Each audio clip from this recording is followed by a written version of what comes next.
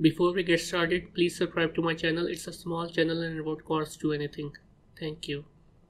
I hope you guys are doing well. So today I'm going to be showing you same shader, hair shader from the same person, tinkynocky. So this shader actually has two versions, the free light version and the paid version. So the link is in the description below to first open it, and if you want the free version, if you click on it will be automatically over here selected, and you can enter $0 over here, add to cart.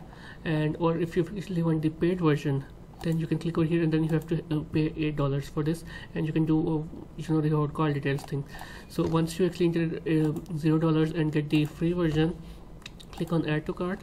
Once you actually have view your cart, you have to accept the license agreement and then enter your email address. Once you enter your email address and select the I accept the license agreement option, then click on get, and within a minute you will be given an email and you will have this tiny hair shader. And then you can click on view content. Once you click on view content from your email, you will be directed to this page. So there are two files over here. This one is actually just a demo file, it doesn't have that much stuff, but this is the real file, so you can download this one. And so download it.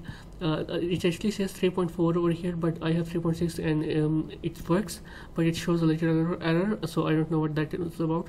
So let's get into the file. So inside the file, as you can see, when you open the file, you will get something like this. As you can see, this looks incredibly great.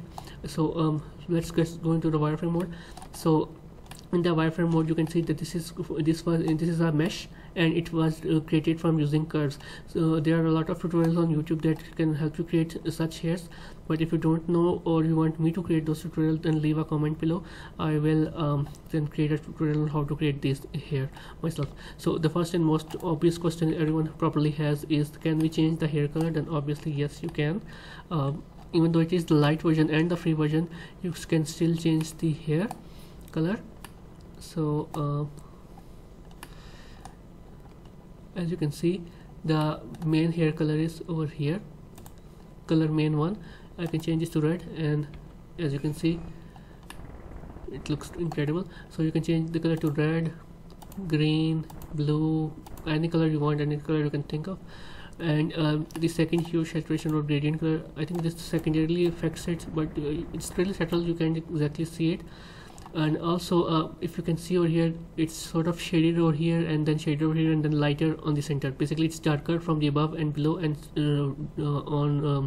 and lighter in the center. So to do that, change that, we have to change the curl lamp like this.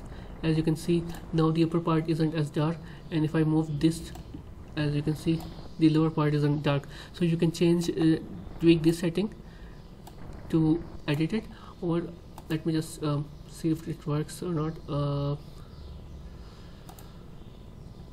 If you go into the modeling layout, yes, I was right, it was in fact a curve here.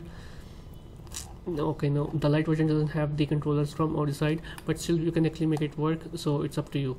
And so yeah, now if you actually want me to help you create these mesh hairs, please leave a comment below.